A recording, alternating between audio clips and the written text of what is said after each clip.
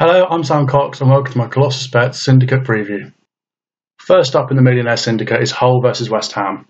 Hull have not been as good as they were initially under Marco Silva, but are still resolute in defence, and I fancy them to come out with a 2-1 or 2-0 here. They're undefeated in their last 5 at home, while the Hammers have lost 3 in a row. The next fixture is Burnley versus Spurs. Sean Dyche's side have been formidable at home all season and upset many of the big boys already.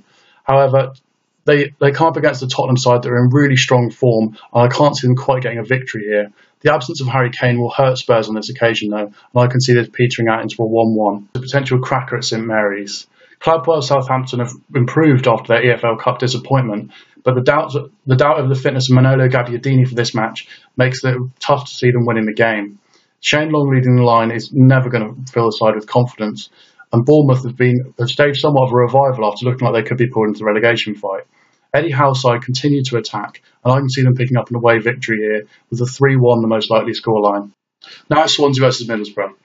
Despite 2 defeats before the international break, I still see Swansea being comfortable this season, and I think Middlesbrough are in a really tricky situation, having not hired a direct replacement for Aitor Karanka just yet.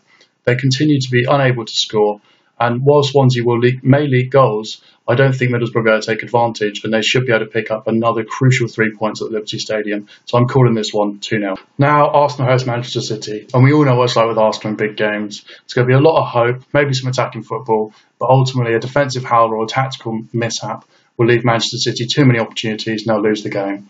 And that's what I expect to happen here once again. Manchester City are on fire in attack, and Leroy Sané and Raheem Sterling will just be too hot to handle for Arsenal's defence. So I think a 3-1 or a 3-2, plenty of goals, but City will come out with an important victory, and Arsenal look doomed to finish outside the top 4. So the final match this week is Juventus' trip to Napoli. I think Napoli are a brilliant side and they play some wonderful football, but Juventus once again look almost unbeatable as they march towards yet another title. And a 1-1 is probably the most likely result here, or a low score away victory for Juve. And there we have it. That's the end of my preview for this weekend's fixtures. Feel free to give me a follow on Twitter at @SamRCox_, and give Colossus Bets a follow as well. And join in one of my syndicates. You might even win some money.